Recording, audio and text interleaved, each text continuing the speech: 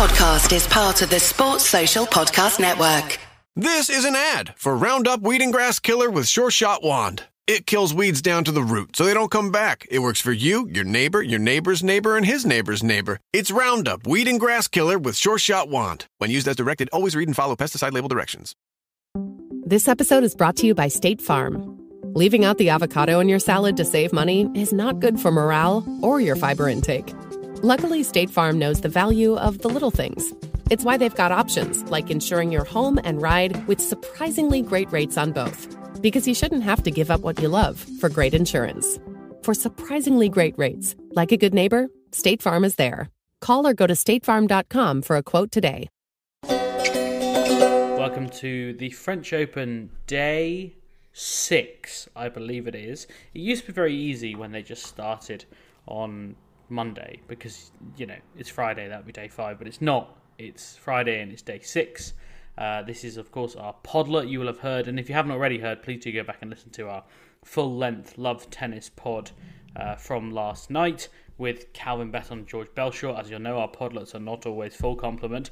We have, incredibly unusually, a full complement for tonight's podlet. So we're going to have to work hard to keep it within the mandated half an hour or whatever the made-up number I say it has to be under is.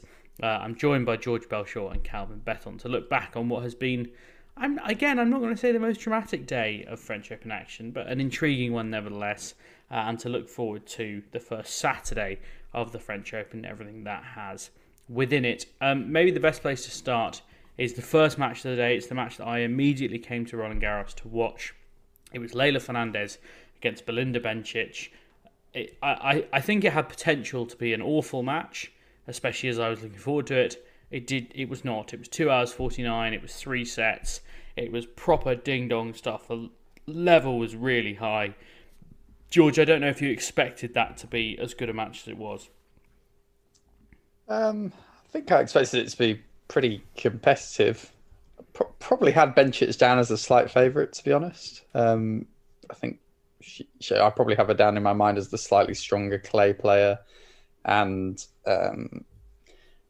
Fernandez hasn't necessarily kind of found top form this year, really, beyond that kind of one title out in Mexico or wherever it was. Which she always wins. I think that's 2 years in a row now. She's won that title. So, yeah, it's a good result. I was really worried about the bottom half of the draw to start the tournament. I'm actually looking at it with quite a lot of excitement now, probably a lot more than the top half, because the top half just feels like Swiatek is going to blast away through with maybe Badosa putting up a bit of a fight. But the bottom half's like quite cool, I think. Like we've got Anisimova kicking around Gauff, Fernandez, even like Jill Teichmann's kind of just quite a random name, but someone who's probably only random if you didn't spend the entire spring building a clay court model that spat out Jill Teichmann as a person to watch. But yeah, sure, random, whatever you want to say. But yeah, I mean, look, I think it'd be good for the game if we got like a big Anisimova Gauff semi-final or something, which probably means we'll get Trevor Sand versus Sloane Stephens or something, which could be worse. Well, I think the problem with the bottom half is that the 4, I think, best players are all clumped together, barring maybe Gauff. But Bencic, Fernandez, Anisimova and Makova, we'll come on to Makova in a moment, are kind of all the best players. You were backing Kerber for the quarters yesterday, James. Yeah, that lasted long. Things change, Cal. Things change, George. Things change. I really enjoyed. I've rarely, just because of the way tennis works, it's actually quite rare that I spend a whole match on court. Partly because most of the seats are really uncomfortable, but I actually spent pretty much the entire Bencic Fernandez match on court because it was so absorbing. There was one moment where this is pretty rare, and I'm sure I've seen it before, but I can't remember seeing it in person. Bencic got a time violation while receiving serve, which must be pretty rare. And she then obviously argued about it, and Leylah Fernandez then composed herself and took another serve, during which Bencic ran to the other side of the court and then ran back. To prove what point, I don't know. But she got so angry that she then just hit 3 winners and broke serve. So I don't know, maybe Belinda Bencic should be getting more angry more often. Calvin, I suspect you would have had Bencic as a slight favourite in that match as well, but it's interesting to see Leylah Fernandez kind of finding her feet on clay in more ways than one. Yeah, I'd only have had her as a slight favourite just because of Fernandez being pretty poor since the US Open. I mean, both her and Raducanu have. If we'd have told us in September that this would what we'd be looking at from both of them in May, we wouldn't have believed that. They've both haven't kicked on at all. But yeah, so that's the only reason I would have had a favourite. But I think in terms of actual quality, I think there's not much in it at all. She's going to go on and play Amanda Anisimova in the fourth round. She came through what should have been a very tricky match with Karolina Muchova. They played an 89-minute first set. It was 7-6 to Muchova in a 16-point tiebreak. And then in the second set, with just 4 games gone, Muchova caught her right foot in the clay. She twisted her ankle quite nastily. And to be honest, that was pretty much that. She lost the set 6-2. She was then 3-love down in the third when she eventually retired with heavy strapping on that right ankle. George, I'm going to suggest that you would think or would have thought that she would have gone on to win that match. I thought it was pretty tight, wasn't it? Obviously, with the kind of 9-7 first set. I said before the match, I thought Muchova is like a bit of a dark horse in that section. I thought she's like a really underrated player sometimes, and she's obviously dipped down with injury. And it was, kind of really sad to see her in tears in the kind of latter stages of that match. Trying to serve, trying to get through. She played on way too long, to be honest. Like, it was clear she was absolutely done. But she was a set-up, and probably doesn't fancy the grass that much anyway, so I guess I think she's a good grass player. This is the thing. I wouldn't be ruining my Wimbledon season. I think she's a really good all-court player, Muchova. I think, injuries is what was holding her back at the minute. But yeah, look, it was disappointing, but I think Anisimova, I still probably would have slightly favoured her in the match either way, even though it was mighty, mighty close. And I think Anisimova is probably my favourite to go on to the final from the bottom half now, to be honest. I think she's having a really good year, playing really impressive stuff. I'll tell you the only reason I doubt that, George, and I'm sort of with you. I think she's had a great year on clay, and the model really likes her. But when Muchova got injured, Anisimova went to bits. Like, properly, for like 3 or 4 games, she didn't know what to do, and it was just such like a fragile 20 minutes. I was gonna go on to say that it did take her a while to work out, but there is something weird, and Calvin will tell you this. There is something weird about playing someone injured in tennis. They start like really swinging, going for their shots. They can be quite dangerous, even if not that mobile. And it sometimes just takes a few games to, kind of work out, right, I need to make this person run. I need to kind of get the drop shots, when you're not 100% sure how bad the injury is at first, etc. I don't know how clear a view she had of it, but, maybe more so in the kind of men's game where they've got the seriously powerful ground slow strokes, etc. It can be really, really hard to play an injured player. But yeah, look, she got the job done eventually, so I wouldn't worry too much about it. I mean, Calvin, you're not allowed to coach on court, but if you were given the chance to coach a player whose opponent has just, turned their ankle, surely it's not complicated, is it? It's a strange mindset because, as George kind of alluded to there, you don't see things in shades of grey when that happens. You see it as black and white. Yeah. You think they're injured. Why are they still playing? How am I not winning every single point? Why can they still run? And, in reality, it might just have taken 15% of their movement out, which is still quite a lot. But in your own mind, you're thinking this should have taken 100% of their movement out. And you start building pressure on yourself then.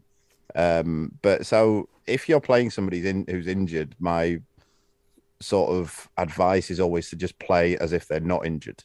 Because that's what would get you there. Because it's, you can say, why aren't you moving them around? But you'd be doing that anyway, wouldn't you? Like, why would you? Not really any point in tennis if you're going to say don't let them move ever. Like, so you'd always be trying to move them, hit the ball away from them. That's the very basic tactic of tennis. On the flip side, you've kind of got Muchova desperately popping painkillers, praying she's going to get some sort of boost, and kind of vaguely trying to hang around. For I think she did a she great hung job, around for in a set. fairness. Yeah, she hung around for ages. To be fair, eventually, obviously, got too much, and the painkillers just weren't making any difference, which we probably could have guessed quite early Well, on. But yeah, exactly. it's a funny mindset. Without wanting to get into it too deeply, what I found really interesting was it was her right ankle that had kind of been injured, and actually it was her backhand that she ended up struggling on, which, sort of intuitively, I would think right ankle, running to her right, surely that's the problem, but somehow it ended up being the backhand. I don't know whether that's me not understanding the technical stuff going on here, Calvin, but my instinct would have been that if your right ankle is injured, running to the back to the forehand would have been the problem. I think it's just either side if you're playing with it. I mean, I find it strange that she played on with painkillers, because the thing is, I can understand the painkillers if you've got kind of a little bit of a muscle strain or something like that. If you roll your ankle, the ankle swells up, it's no longer stable. It's not really just about the pain. It's not about being able to play through the pain. You can't put weight on your ankle, else it will roll again. It will keep rolling. And then you end up doing serious damage, I guess. Yeah, and then it's one of those, isn't it? You can't. The players get slated if they pull out early, and they just don't even try. But in that situation, there's no real point. It was a brave effort, nevertheless. But Amanda Anisimova through to the fourth round relatively safely. I mean, she's not cruised through, but she is through nevertheless. She will play, as I mentioned, Leylah Fernandez. Further down, Elise Mertens beats Varvara Gracheva. She'll play Coco Gauff, who pretty much she's old enough to be her mother, quite frankly. There's an enormous age difference there. But Coco Gauff came through the giant killer of the WTA Tour. She beat Kaia Kanepi 6-3, 6-4 without really breaking sweat. I mean, Calvin, I know you've been kind of looking at Coco Gauff and saying it's time for her to really make a big impact. She got to the quarterfinals here last year. She's into the fourth round again, and she's looking pretty smooth, to be fair. Yeah, I think it's a matter of time. I do. I still think she's a multiple Grand Slam winner. You're seeing a bit of the next generation, aren't we now, coming through with I guess with Rybakina and Fernandez played the last US Open final, and now you got Anisimova, Gauff. You'd lump them in there as well. Andreescu's obviously already won one. We're starting to see that next generation competing there, I guess, to a level that it hasn't happened on the men's tour yet. And I watched them play, and as I say, I watched a lot of Fernandez and Bencic today. I watched a bit of Gauff Kanepi, and they do.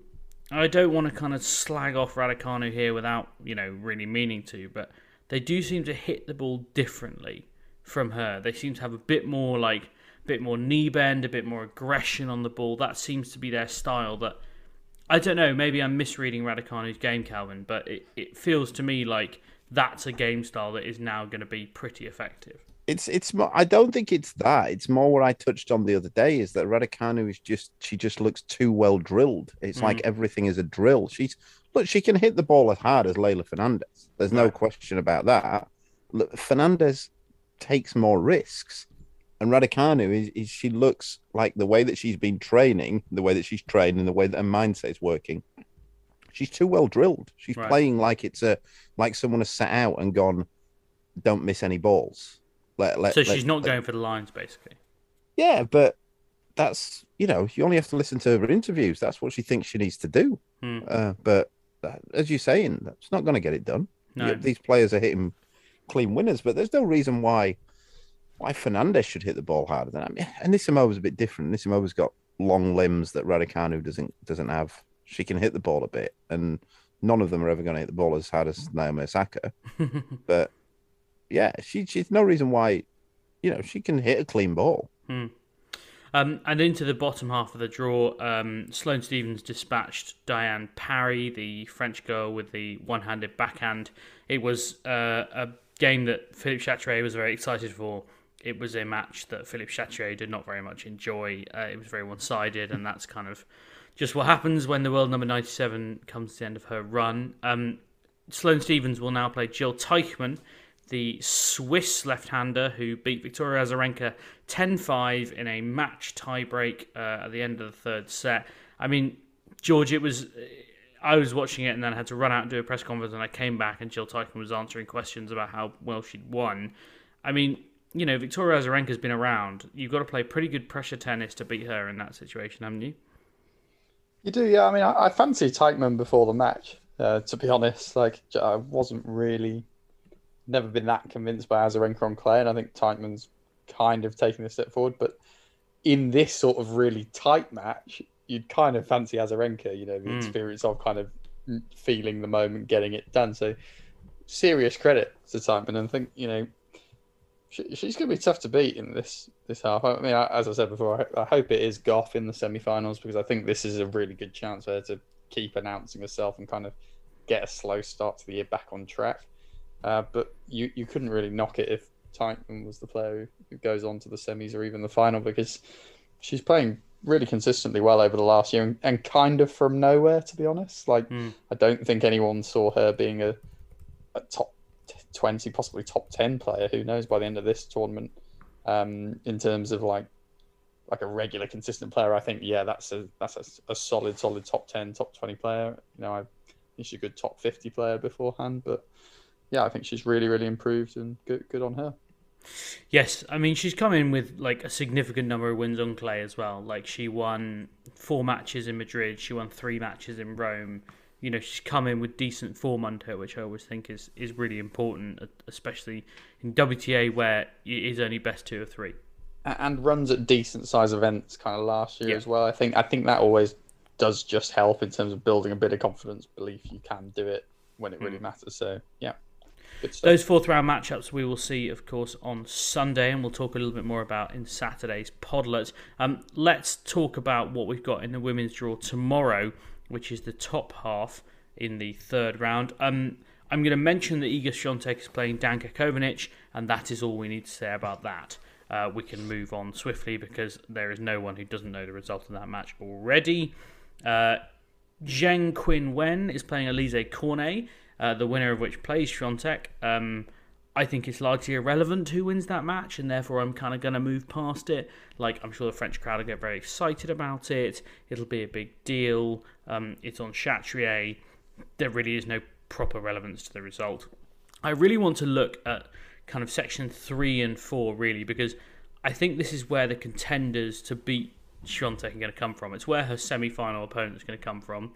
Paula Badosa has probably her biggest test of the tournament so far against Veronika Kudermetova, Madison Keys against Elena Rybakina, Shelby Rogers against Daria Kasatkina, and Kamia Giorgi against Aryna Sabalenka. If we have to pick from one of those 4 ties someone to give Świątek the best game, who do we think it is? Giorgi, you go first. Badosa, definitely. And why? Because she's been in really good form over the last year, and she's naturally built for the clay. I think she's, I think she's the player I definitely think would kind of give her the best game. And also, again, kind of similarly to what I was just saying about Teichmann there, Badosa's been to big finals, even more than Teichmann. She's really established herself at the top of the game. I don't think she'd be kind of overwhelmed or scared of that match. I think a lot of the other guys in there, Keys has been to a Grand Slam final, but really been quite poor whenever it's been a big match in her career. Sabalenka's yet to kind of do it in the latter stages, and everyone else kind of similar. So, I think Badosa's the one for me. Calvin, if Aryna Sabalenka can come through Kamia Giorgi and potentially Daria Kasatkina, I mean, is there any chance that she could blow someone like Świątek away? No. Good. Excellent. No, I agree with George. It's Badosa, but Badosa won't test Świątek either. That'll be straightforward. Who will test her at this tournament? There's nobody. She's streets ahead of all the other females in the draw. What would have to happen for her to lose? Like, injury. No, I say she's streets ahead. There's certain players who I think she would be more uncomfortable against.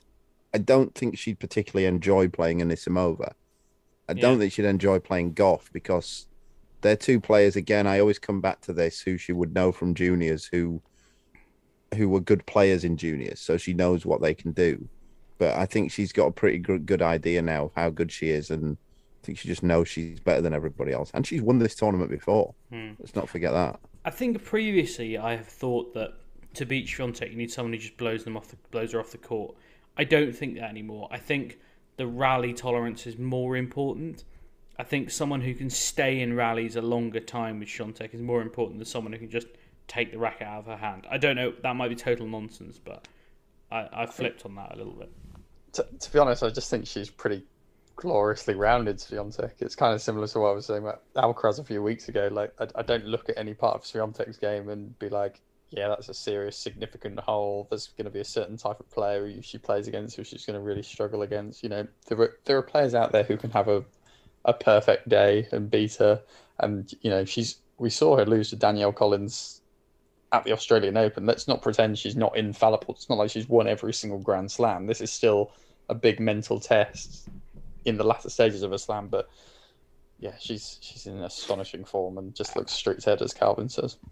I mean, I think the one thing I will say is, again, I sort of talk about this quite a bit. We're getting to that stage where it's so long since she's been close in a match that you never know what mental challenges come if a match does get close. It's my Andre Agassi theory. I've said it many times before that 1 year in the run to the run to the US Open, Agassi was in the kind of form that Swiatek is now, where he just battered absolutely everybody right through until I think it was either the semi or the final against Sampras, and Sampras won the first set and ended up winning the match in straight sets. And Agassi said in the press conference he'd forgotten how to be losing.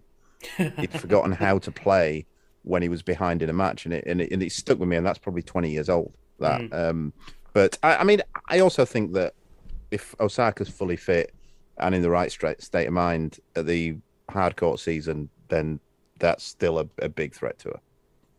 Yeah, definitely. I mean, Swiatek, what's been the toughest match she's had since Australia? Was it Samsonova? She pushed her pretty hard and she took a set lead and Kerber lost. I mean, since Australia, Ostapenko beat her. Yeah. But the first set against was it Osaka? Was that 7-5 or 7-6? And then she ran away with. Well, she did. It was on Drescu. She beat 7-6 the other week and then took 6-love. I think she did the same to Osaka. No, Samsonova. Yes, she lost This is end of April. Lost the first set in a tiebreak. Won the second one 6-4. Took the third 7-5. I mean, bit of a test. We're clutching at straws here.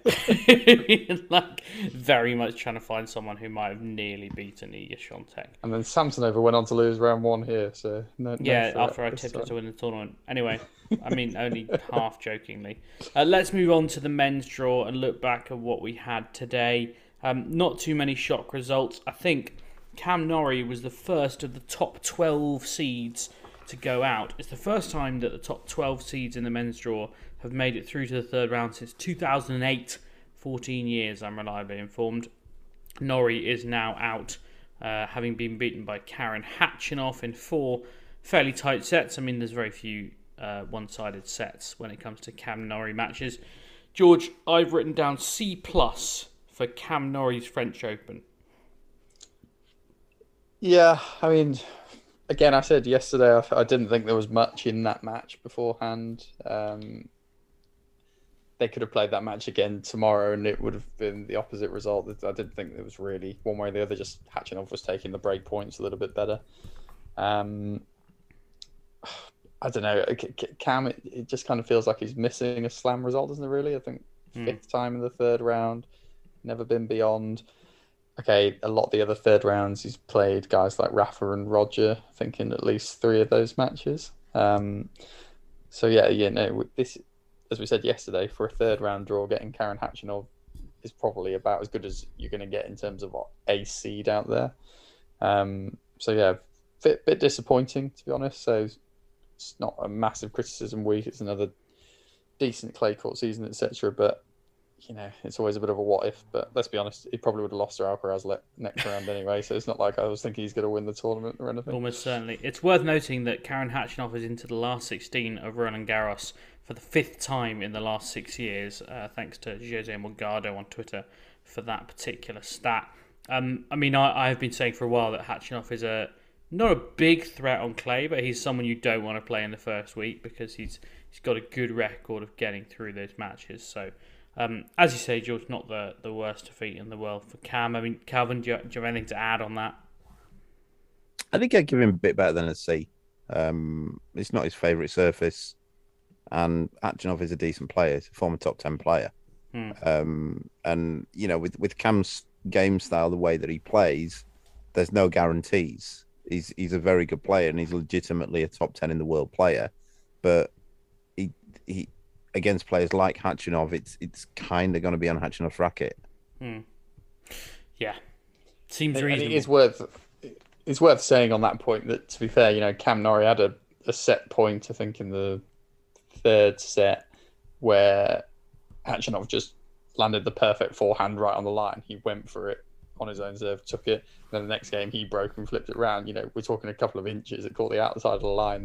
That's the difference in that sort of match sometimes. And fair play to Khachanov. He steps up in the big moments as top guys do. So yeah, no great shame for Cam. No. In other results in the third round in the men's draw today, I'm going to lump Djokovic, Nadal and Alcaraz all in together. They all won in straight sets. None of them went to a tie-break. It was very much business as usual. I thought that Alcaraz might get pushed by Korda. Korda never got anywhere near him, realistically. Rafa was broken in his first service game by Botic van der Zandschulp. That was about as close as he got to being tested. Although I did note that he, in press, he said, someone said, "Oh, you're playing Felix Auger-Aliassime in the next round. He's obviously coached by your uncle. Like, are you scared of that?" And he said, "No, I'm not. Maybe it'd be quite nice to have a test. It's going to be a good test. In some ways, that's what I need." And then he kind of caught himself and he was like, "Oh, but today was a very good test, obviously."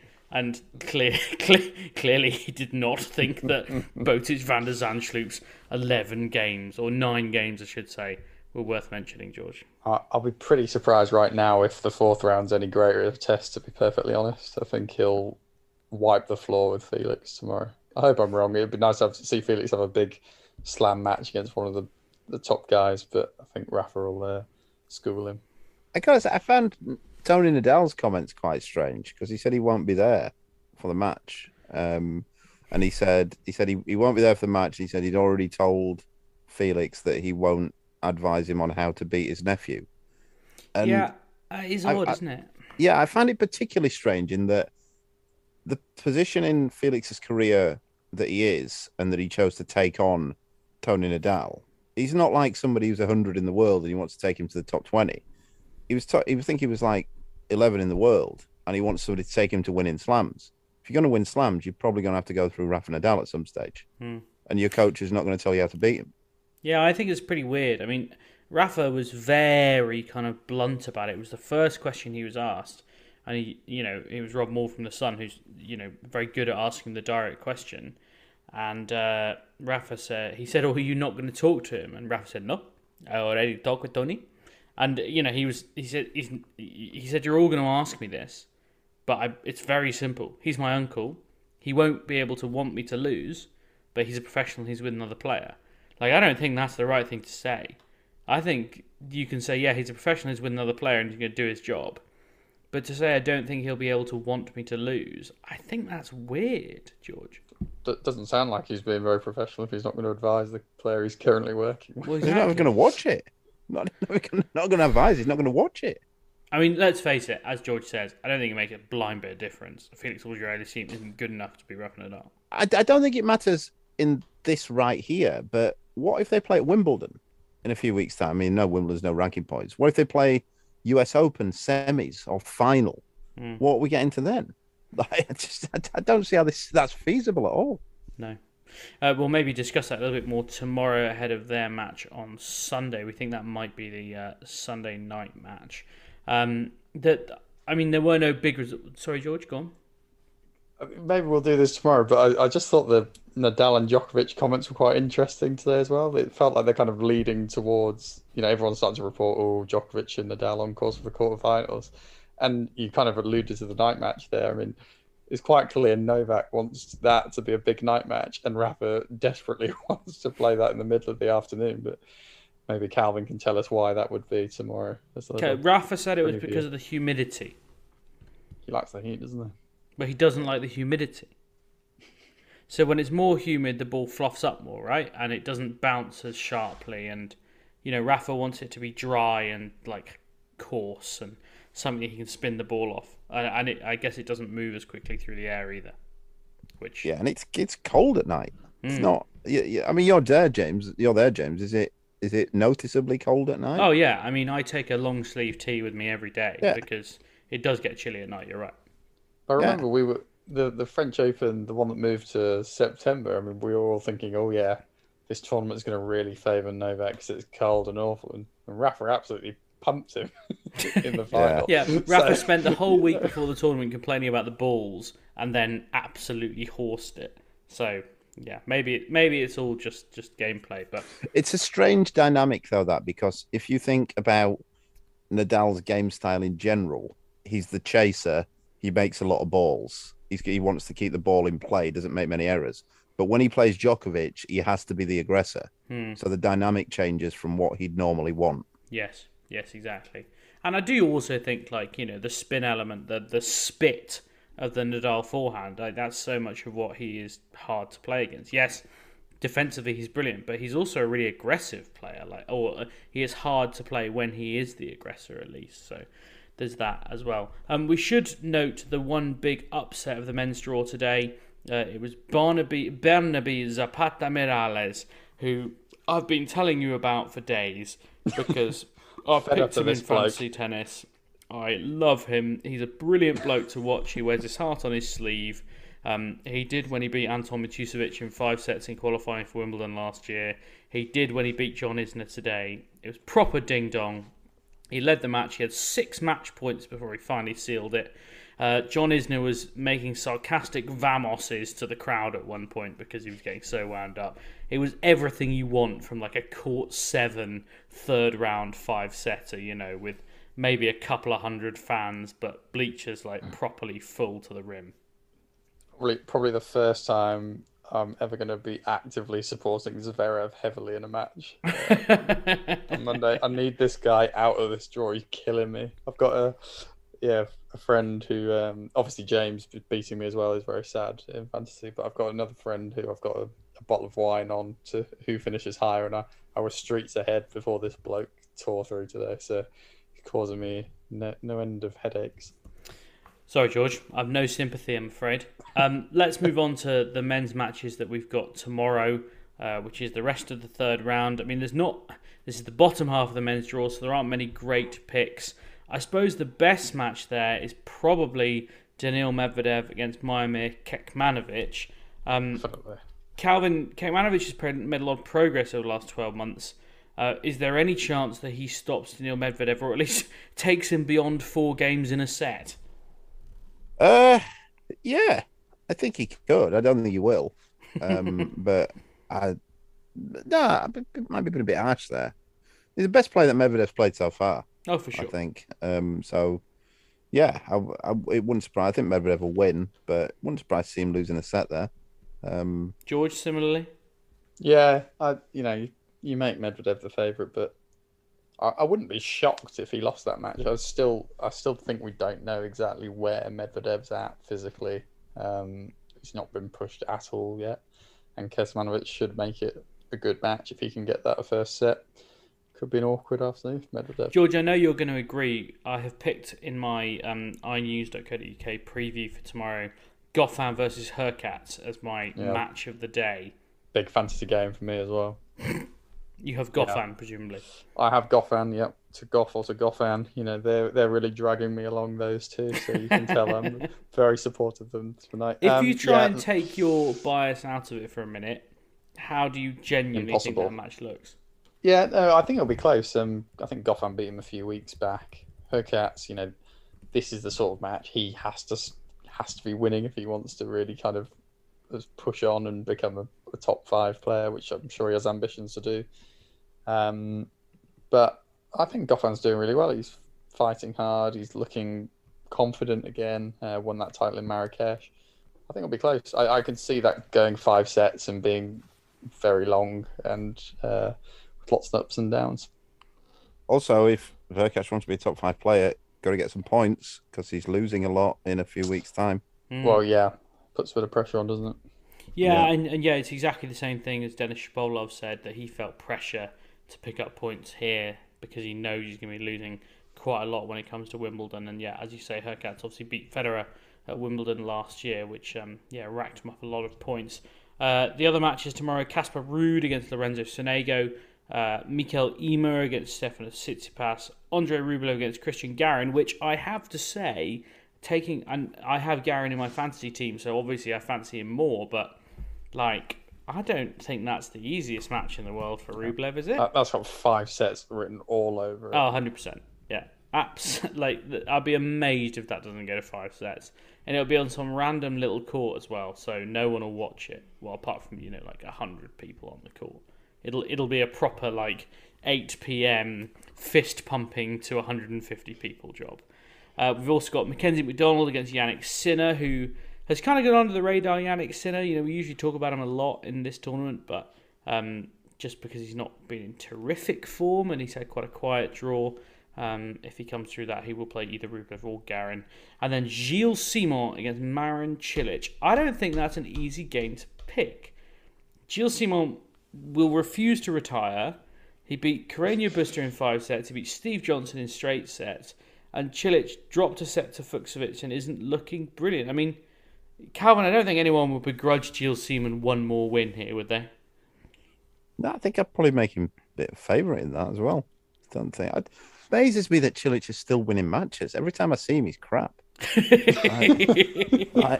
Just serving doubles all over the shop. Has no confidence in his second serve and forehand's a bit ropey. And then I just see him. He's made a final of it, a 250 or something. Yeah. I'm backing Cilic for that, but with the caveat: if it gets close, Simon will win because Cilic will really feel the pressure of the crowd, and it'll be kind of hard for him. But I think Cilic will win. I think you missed one of the match out though, and one of the ones I'm quite looking forward to: Rune Gaston. Yes, that is the night match. That'll be fun. It's clashing with the football, so it's effectively not happening. Good luck to both of them, but I won't know who wins until Sunday morning. I'll drop you a text. Brilliant. I'll be watching the tennis. That's all we've got time for tonight. Take care. Thank you very much for listening, and we'll catch you tomorrow. Sports Social Podcast Network. Bet there are some crossword fans out there. The pencil to paper people, the Sunday scholars, the word wanderers. Even if you're not a regular, you know how satisfying it is when you get a word right. Imagine that crossword fun, but in scratcher form. It's the Virginia Lottery's $300,000 crossword Inferno Scratcher. Each ticket has 3 crossword puzzles. You could win up to $300,000. Virginia Lottery Scratchers. Every day wins. Visit a lottery retailer near you. For odds and more information, visit VALottery.com.